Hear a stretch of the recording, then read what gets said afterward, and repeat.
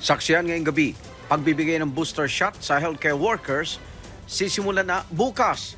Third dose naman para sa ibang priority groups, sunod na bang aarangkada? Sa unang pagkakataon, simula noong Enero, bagong kaso ng COVID mas mababa sa 1,000. Pilot testing ng limited face-to-face classes pinag-aaralang i-extend ng DepEd. Sa anong mga rehiyon sa Luzon?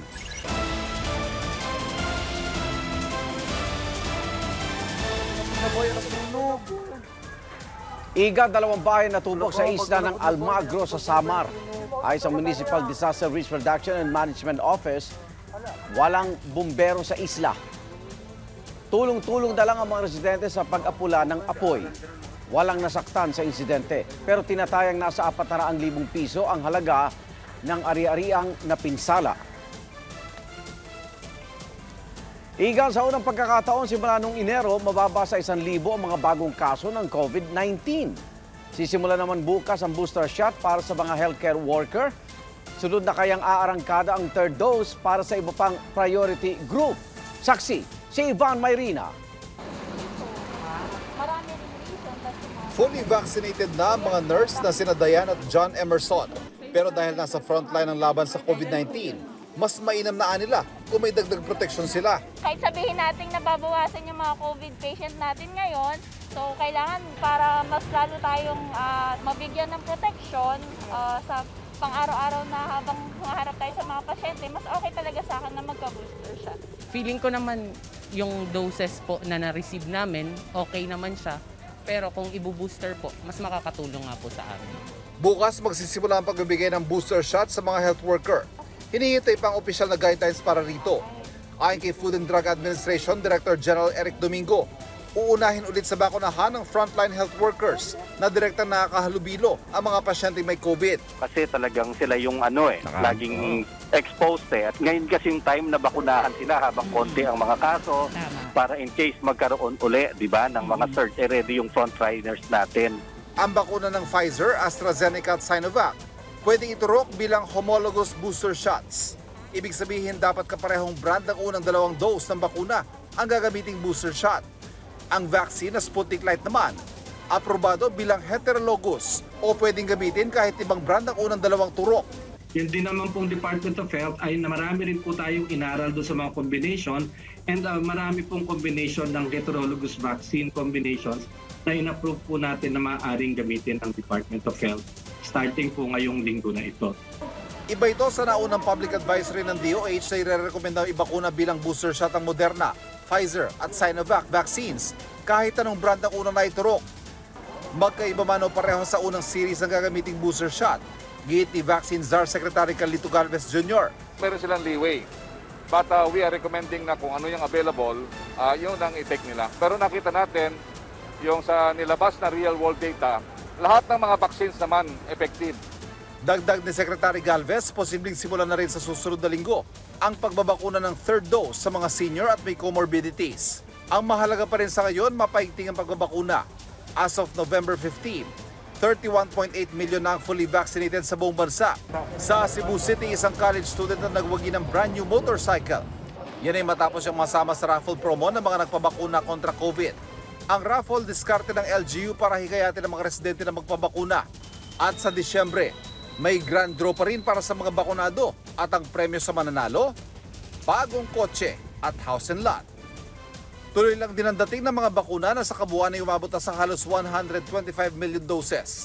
Kasama riyan ang lagpas 1.3 million doses sa Moderna vaccines nang dumating kanina. 3.5 million doses naman ng bakuna ng Sinovac ang darating bukas. Malaking tulong para mapataas ang vaccination coverage at magamit ang isasagawang National Vaccination Day sa November 29, 30 at December 1. Hanggang 30,000 vaccinators ang tatao sa inihahandang 5 to 10,000 sites. Importante ang bakuna para makatulong makontrol ang hawan sa COVID. For the first time mula nitong Enero, mas mababa na sa 1,000 ang bilang ng mga bagong kaso. 849 ang new cases ngayong araw. Pero paglilinaw ng Department of Health, mababa ang testing output itong linggo at 6 na laboratoryong hindi nakapagsumite ng kanilang mga datos. Ako si Ivan Mayrina, ang inyong saksi. May apela ang business sector habang tinitimbang ng Metro Manila mayors ang pagpapatupad ng age restriction sa mga mall. Saksi, si Athena Imperial. Pinagpupulungan na ng MMDA, health experts at city health officer sa NCR ang tungkol sa updated guidelines sa pagpapapasok ng mga bata sa mga mall at iba pang matataong establishmento. Ito ay matapos manawagan si Pangulong Duterte sa mga lokal na pamahalaan na magpasa ng mga ordinansa kaugnay nito. Kung ano mga mapagkasunduan ay po iahain ko sa ating mga alkalde, sa mga mayors at siguro ito po ang aming magiging posisyon later on. Ayon sa MMDA, kukonsulta rin sila sa business sector. Paliwanag ng Chamber of Commerce of the Philippine Islands, may epekto sa ekonomiya ang posibleng pagpapatupad ng age restriction sa malls at mga pampublikong lugar.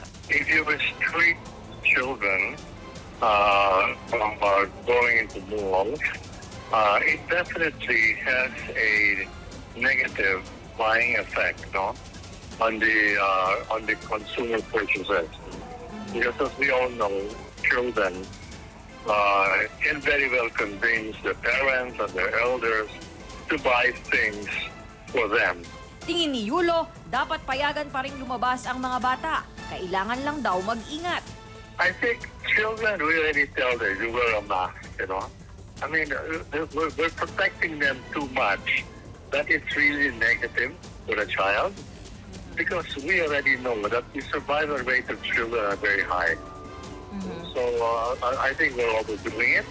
And to my mind, there's more negative effects than good effects. So I would leave it up to the judgment of the parents and their family also. Iginiit naman ng Octa Research ang istriktong pagsusuot ng face masks, lalo na ng mga batang wala pang COVID vaccine.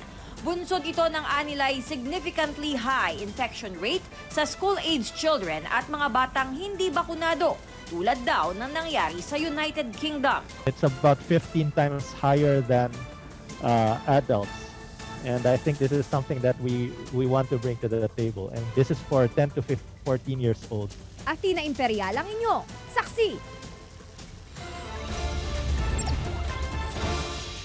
Hindi na po sa pilitan ang pagsusuot ng face shield dito sa Metro Manila na nasa Alert Level 2. Kabilang na po riyan ang pagsakay sa pampublikong transportasyon. At yan ang pinusuhan ni May Bermudez sa Barangay Saksi. May? Tia, marami ang natuwa sa direktiba ng IATF na voluntary na lang ang pagsusuot ng face shield. Face shield, in or out? Sa hinaba-haba ng diskusyon, ito na ang pinal na desisyon. Pwede na ninyong you dispense with the shield but not the mask. Yung mask will forever remain and it will be part of our day-to-day part of what? Safety measure.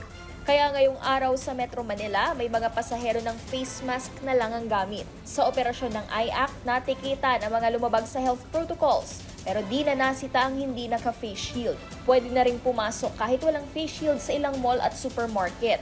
Depende na po sa kanila yun, ma'am. Kung sakaling gusto nila, di okay lang. Sa bagong protocol, sa mga lugar na nasa ilalim ng Alert Level 5 at granular lockdown na lang, mandatory ang pagsusuot ng face shield. Ganoon din sa mga medical at quarantine facility. Kapag nasa Alert Level 4 naman, LGU o mga pribadong establishmento ang magdedesisyon kung ire-require ito. Pero sa mga nasa Alert Levels 1, 2 at 3, voluntaryo na ang pagsusuot ng face shield. Sa sakayan ng bus na ito sa Quezon City, marami pa ring nakasuot ng face shield. Pero ang iba, tila ginawa na lang itong headband. Kaninang umaga lang daw kasi nila nalaman na voluntaryo na lang pala ang paggamit ng face shield sa mga lugar na nasa Alert Level 3, 2 at 1. Masarap sa feeling kasi unti-unti na tayong bumabalik sa normal. Yun na. Sana pati yung face mask. Malaking ginhawa raw para sa ilan dahil naging extra challenge nila ang pagsusuot nito. Abala talaga. Kasi minsan, nahirapan ako pagka gagawin ko na, nahirapan huminga. Saka malabo. Mas okay lang yung face mask lang. Kung magpe-face shield ka, kung pupunta ka na lang sa mga hospital, clinic, dental clinic, ganyan. Pag maganda na yung panahon na maluwag tayo, ma'am. Okay siguro hindi na talaga pwede. Balik na sa dati. Pero may iba pang naghihigpit pa rin sa paggamit ng face shield. Bawal pong sumakay ang hindi naka-face shield? Bawal po. Pinagbabawalan niyo po kahit voluntary na lang ngayon. No face mask, no face shield, no entry naman sa kainan na ito. Paalala naman ng Malacanang sa mga private establishment, sumunod sa utos na voluntary na lang ang pagsusuot ng face shield. Tinututukan na ba ng DENR ang maaaring maging problemang dulot ng maraming face shields? Our attention on the disposal of face shields, no? Which is of course yung part of the what we so-called suspected contaminated waste, no, as hazardous waste. Ang mga plastic face shield naman daw maaaring i-recycle at gawing panibagong plastics muli. At dahil magpapasko na at talaga namang malikhain ng mga Pinoy, pwede raw itong gawing parol o torotot. I would advise the barangays, no, that if they want to convert it into parol, torotot and all that stuff, no, disinfect lang and you can turn it into, again, magpapasko na, gawin natin parol. Ngayong voluntaryo na lamang ang paggamit ng face shield ay nagpaalala naman ang pamunuan ng MRT3 na isuot ng maayos ang face mask at bawal pa rin ang pagkain at pag-inom sa loob ng tren. At live mula rito sa Quezon City, ako si May Bermudez, ang inyong saksi. Magbabalik training na sa Enero ang ilang miyembro ng Philippine National Team. Bumuo na ng Technical Working Group ang Philippine Sports Commission o PSC para paghandaan ito at isa pinalang listahan ng mga papayagang team. Pero kasama sa higpit na ipatutupad ang no vaccine, no entry policy. Bukod pa yan sa mga inilatag na safety guidelines ng PSC. Paghahanda na rin ito ng mga atleta sa ilang international sports events, gaya ng 31st Southeast Asian Games na gaganapin po sa Mayo sa Vietnam. Ang Pilipinas ang defending overall champion sa SEA Games. Gaganapin naman ang 19th Asian Games sa Setyembre sa China. Face-to-face classes pati sa NCR at Calabarzon na naka-alert level 2. Kabilang po yan sa mga pinag-iisipan ng Department of Education. Saksi, si Marie Zumal. Umarangkada na ngayong araw ang face-to-face classes sa isang universidad sa Isabela. 6 na estudyante lang ang pinapayagan kada silid para sa mga kursong kailangan ng hands-on training. Nauna na ang naturang pamantasan bago ang Phase 1 Unlimited face-to-face classes sa kolehiyo na ipinanukala ng CHED na simulan sa Disyembre sa mga lugar na nasa Alert Level 2. Sa Enero naman sa mga lugar na nasa Alert Level 3 ang Phase 2. 1, 2, 3. Day 2 naman ang face-to-face classes sa basic education. Sabi ng ilang guro sa isang paaralan sa Sorsogon, mas magiging madali raw ang mga performance-based tasks ngayong in-person na ang klase. Extra challenge naman daw para sa isang guro ang pagtuturo sa kindergarten pupils.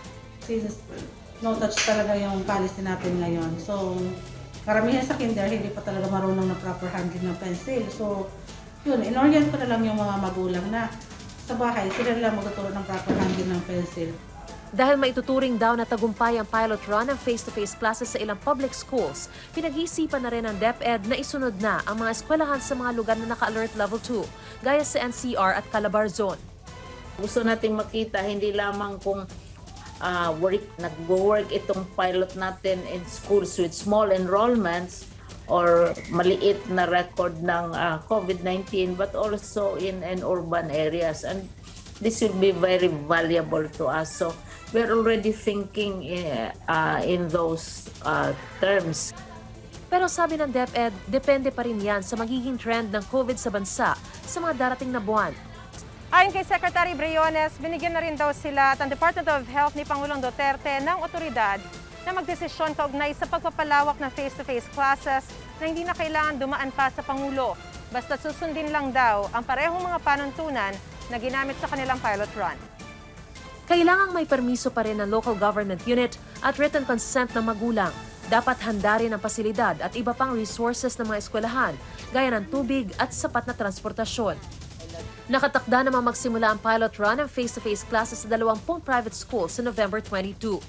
Tingin ng Coordinating Council of Private Educational Associations o COCOPEA, panahon na rin para makapag face-to-face classes ang mga pribadong eskwelahan sa Metro Manila. Ang tinitingnan namin talaga yung vaccination rates. Hindi na yung risk, whether it's low or high, para mag-confident yung parents to allow their kids to go to school in person. Ako si Mariz Umali ang inyong saksi. Sari-saring issue kaugnay ng eleksyon at mga polisiya ang tinalakay ng ilang presidential aspirants. Saksi sina Bernadette Reyes, Sandra Aguinaldo at Ian Cruz.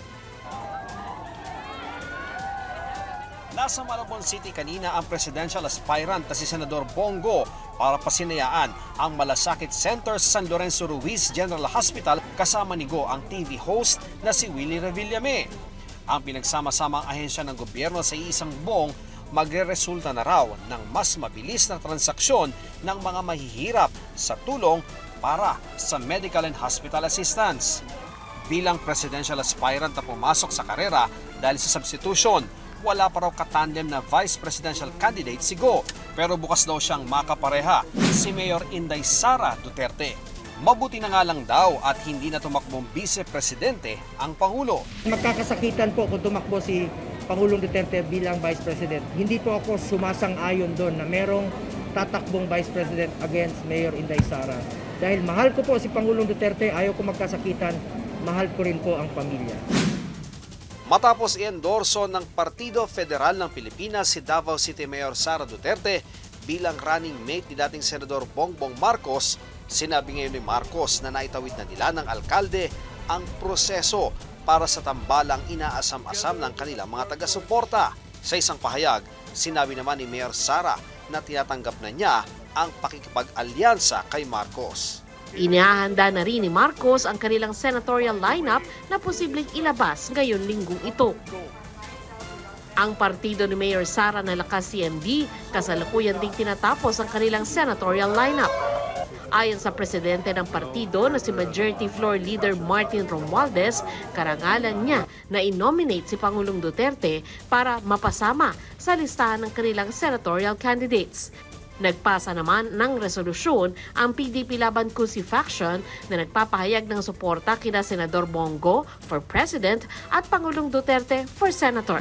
Kakamping natin dyan sa Davao for Lenny. Nagbigay naman ng mensahe si Vice President Lenny Robredo sa virtual launch ng Davao for Lenny movement kasama ang kanyang running mate na si Senador Kiko Pangilinan. Nagpasalamat sila sa suporta ng mga nagsidalo mula sa baluarte ng mga Duterte. Dumalo din si dating Associate Justice Antonio Carpio at ilang senatorial candidates sa ilalim ng tiket ni Robredo. Layo ng Davao for Lenny movement na patunayan na hindi lahat ng taga Davao ay mga diehard Duterte supporters. Lalo rin nakakataba ng puso seeing this level of support from Davaoeños such as yourselves. Sabi ko nga, tumindig kayo dahil kasama nyo rin akong titindig para sa tama, mabuti at makatarungan. Tiwala akong kayang-kaya nating marating ang Pilipinas na pangarap natin. Walang public event ngayong araw si Manila Mayor Isko Moreno pero naglabas ng statement kung saan sinabi niya na maiibsan na ang gastos ng taong bayan sa face shield, ngayong mask na lang ang kailangan isuot. Sabi niya, bilisan lang ang kanilang pagkilos. Mapupunta na ang bansa sa new normal. Wala ring public engagement si Senador Manny Pacquiao. Pero sa isang statement, sinabi ni Pacquiao na mabuti naman at inalis na ang face shield requirement at optional na lang ito sa low-risk areas dahil sobrang pahirap na ito sa ating mga kababayan. Matagal na raw niyang pinaglalaban na alisin na ito. Ito, yung next item, ano? Nasa budget hearing naman sa Senado si Senador Ping Lacson. Sa pagtalakay sa budget ng Department of National Defense, inusisa ni Lacson ng mahigit 8 billion pesos na pondo na hindi pa daw naliliquidate ng Philippine Army. Base raw sa report ng Commission on Audit mula 2007 hanggang 2020, na-transfer ang halaga sa Philippine International Trading Corporation o PITC na ginagamit ng mga ahensya sa pagbili ng kanilang mga kinakailangan. This is anomalous, di ba? Mabuti na buksan yung Parmali doon sa PSDBM, nabuklat na rin yung PITC. So kung ganito kalaki hinawakan nilang pondo, sa interest income na lang, katakot-takot sigurong kinita na nitong 15.9 billion since 2007. Hinihinga namin ang reaksyon ng Philippine Army. Kinwestiyon din ni Lacson ng 5 billion na budget para sa pagtugon sa COVID-19 na sa halip ginamit sa farm-to-market road sa ilalim ng Agriculture Stimulus Package ng Bayanihan 2. Hindi nagbigay ng detalye sa pagdinig ng Department of Agriculture ukol dito. Hinihingi pa namin ang kanilang panig. Ako si Bernadette Reyes. Ako si Sandra Aguinaldo. Ako si Ian Cruz, ang inyong Saksi. Iapila raw ng DOJ Prosecution Panel ang pagbasura ng La Union RTC Branch 27 sa drug case laban kay Julian Ongpin. Inuutos naman ng bagong PNP chief na imbestigahan kung may pagkukulang ang pulisya sa kaso. Saksi si Maki Pulido. Noong araw na natagpo ang patay ang artist na si Brie Honson sa isang hotel sa La Union, may nakuhang 12 gramo ng cocaine sa kwartong tinutuluyan nila ni Julian Ongpin, anak ng negosyanteng si Roberto Ongpin. Hindi inaresto ng La Union Police si Ongpin na siya umanong huling nakasama noon ni Brie. Kalauna nagsampa ang mga piskal ng Justice Department ng kasong possession of illegal drugs laban kay Ongpin. Pero ibinasura ng La Union Regional Trial Court Branch 27 ang kaso. Ipinunto ng korte na hindi nasunod ang chain of custody ng ebidensya dahil hindi raw namarkahan ang sachets ng cocaine kaya kaduda-dudang evidentiary value at integrity ng mga nakumpiskang droga. Dahil dyan, walang probable cause para mag-issue ng warrant of arrest laban kay Ongpin. Pinawalang bisa na rin ng korte ang precautionary hold departure order laban kay Ongpin. Sinisisi ng ina ni Brie ang anyay incompetence o kawalan ng kakayahan ng PNP, kaya ito nangyari. Dagdag pa niya kung mahirap ang naaresto dyan, kulong na agad. Katawa-tawa at hindi raw katanggap-tanggap ang pagbasura ng korte sa drug case laban kay Ongpin. Wala pang pahayag ang mga abogado ni Ongpin.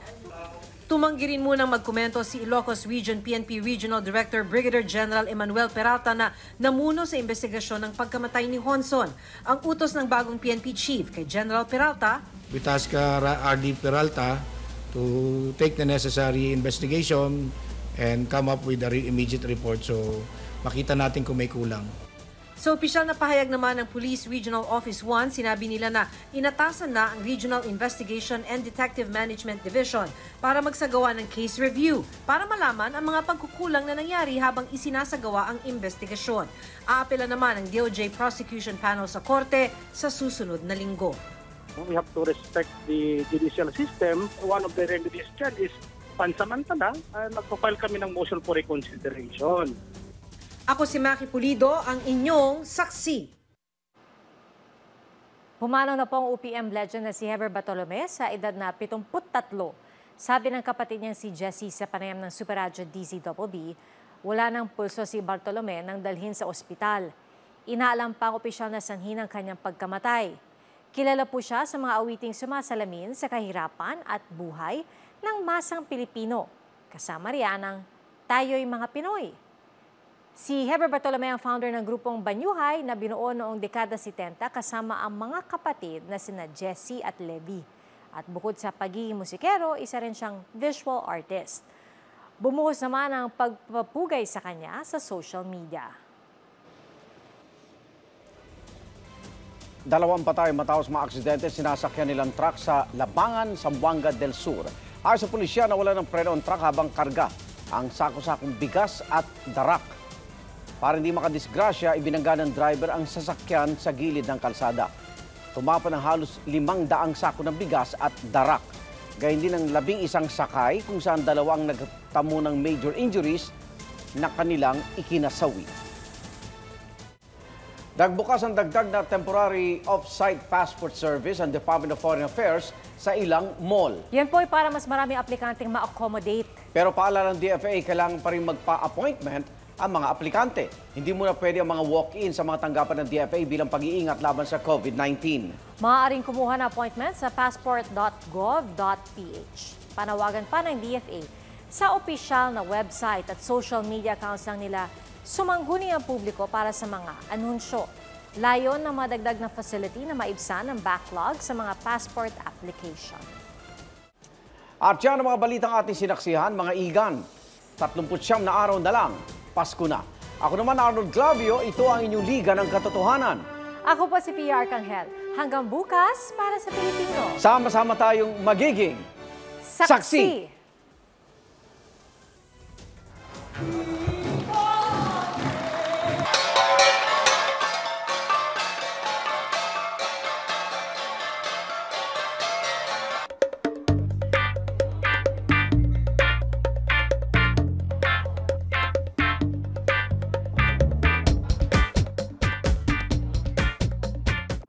Makaigang saksihan ng unang pasok ng mga balita. Maaaring mapanood ang Saksi at ang iba pang GMA Newscast sa youtube.com/GMA News. I-click lang ang subscribe button. Sa mga kapuso abroad naman, maaari po kaming masubaybayan sa GMA Pinoy TV at www.gmanews.tv.